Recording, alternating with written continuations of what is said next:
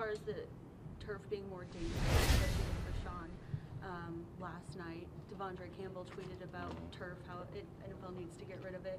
Do you share any of those same feelings?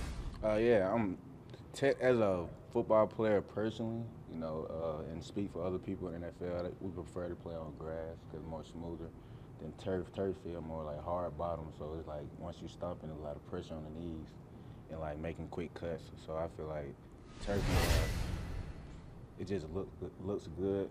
It looks good. Everything looks good from a stadium standpoint of view. But like for players protection, I think grass. Everybody prefer grass. So many guys went down last night. Yeah. How's the mood around that, and have you talked to any of those injured guys and kind of given some advice?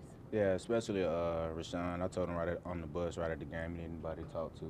I'm the guy that I've been through the process. I was out for a full year, so I know the downs, especially the downs that come with it. And I've been talking to my guy Stokes also.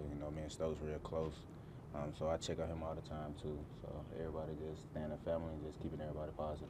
What's the biggest word of advice you give to Rashawn having to go through that rehab? Just keep a positive circle around you. You're gonna be a lot of downtime, a lot of negative moments when you see other guys, succeed on the field, and knowing you can be successful also. So you just got to stay focused, trust God, and just keep it pushing and keep your foot on the pedal. You said nobody was more proud than Aaron Jones. Yeah. Did he say anything to you? What was that moment with him like? Yeah, the number one moment he told me was he told me he wasn't. He said he's not happy he got injured, but he was happy he was hurt just to see me have my moment. That meant a lot to me. I told him he meant a lot to me from the start since I first got here. So for him to say that, it meant huge for me. Is it a strange mix of emotions, like, oh, I get to be back out there, but oh, we're losing?